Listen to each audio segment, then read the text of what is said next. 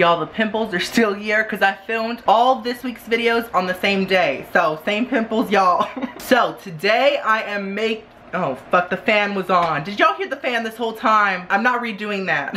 So that noise in the background was the fan. It is now off. I'm sorry, it's fucking hot in here. Y'all, today I'm making a super fun DIY. I'm making pizza s'mores. So basically, it has the construction of a s'more, but it's like pizza. So it's like pizza s'mores. Can you say yeah? Don't forget to subscribe to my channel to become a tomato. We're trying to reach 400,000 tomatoes and I would queef if we reached it. Before we get started, I want to tell y'all about my new favorite social media app. The app is called PicPal and basically it's like a photo social media app. But what makes it different is that you can take selfies with your friends or like other people when you're not together. It is this amazing technology, y'all. It's like the future. Where's my flying car? So basically what you do is you take a selfie and then you invite your friends to join in and take their own selfie, and then it posts your selfies together in a little collage. What? And so basically you and your friends or your boyfriend or anything can take pictures together even if you're far apart. It's honestly beautiful, and honestly, like, I could use this for my boyfriend because half of the week we are not together because of like work and stuff. You can update your PicPal anytime you want, almost like a conversation through photos, you feel me? So this is a picture of me and my bae we took together today. He's so cute and I get to show him off to all the world, but right now I don't have that many friends or any followers, so y'all should go follow me. It's just Timmy Tomato, one word. Go follow me on there. The link will be in the description below. Go get the PicPal app. It is amazing. And now it's time to get into the DIY. I hope y'all enjoyed this. I know I will. It's pizza.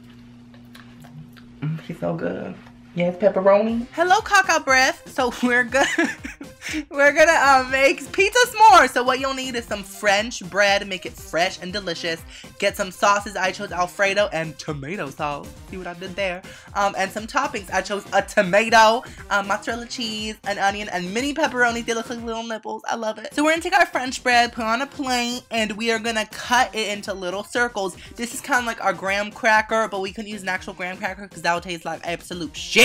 So we're using French bread. It's gonna be delicious, and you know, nice little close-up of that bread, of those buns. My asshole. No, okay. So now we're gonna cut up our mozzarella cheese. By the way, y'all, be very careful when you're cutting all this up with the knife. Be very careful. Always have parental guidance if you're under 72 years old. So now I'm gonna show y'all how to cut an onion without crying. I know the secret, y'all. I know the secret. So we're gonna cut off the top, and then we're gonna peel off that shit, whatever that's called, and make sure to leave the butt on it. The little butt or the nipple, whatever it is, leave that thing on it because that's where all the tearing juices are. And then just cut it and leave the butt behind, and that's it. So now we're gonna cut a tomato, and this tomato was real squishy, so it turned out like shit. It looks like absolute shit. I'm a better chopper than this, I promise, but y'all, it was squishy. It was rotten. It was not a true tomato. So now we're gonna take the pan and we're gonna spray it with some cooking grease stuff, and now we're gonna take one of the breads and we're gonna put some sauce on it, and then we're gonna put the cheese and then the toppings, which are pepperonis,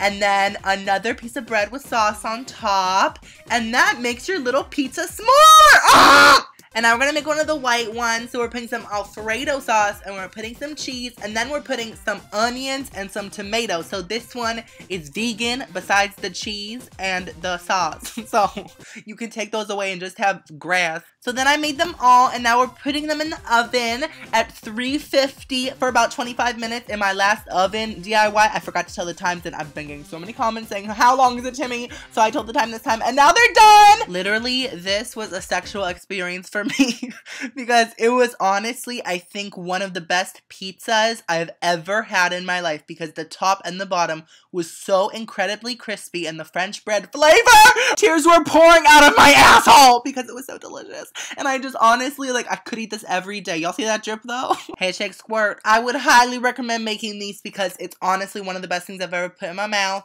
and it was so delicious. I ate 6 of them, y'all. All of these 6 in that shot, I ate every single fucking one. Thank you guys so much for watching this DIY. Don't forget to subscribe to Become a Tomato. I post a lot of DIYs. I'll see you in the next video. I love you so much. Ooh, boo, boo.